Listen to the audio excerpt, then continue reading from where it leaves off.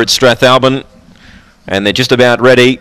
Green light is on. 416 the distance. Southern Argus stake.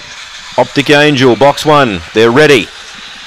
Set away. Optic Angel began well. Is going to hunt through and lead from Melodori Magpie over to second. About 3 lengths away. They've cleared out. 5 clear of the others.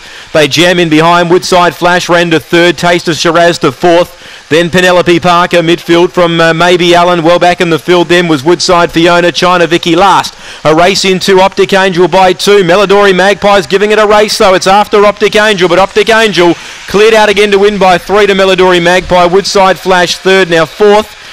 We got flashing home both Taste of Shiraz and Penelope Parker. I think they're the most prominent.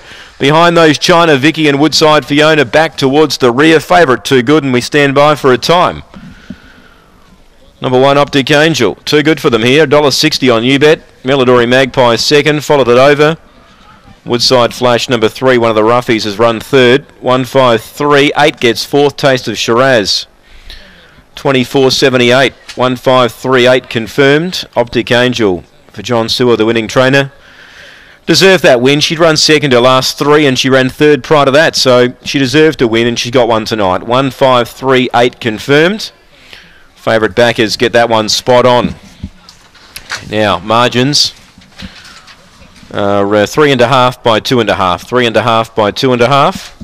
It's 1538 confirmed. 1538 confirmed. Race 11 tonight. It's due at 8:46.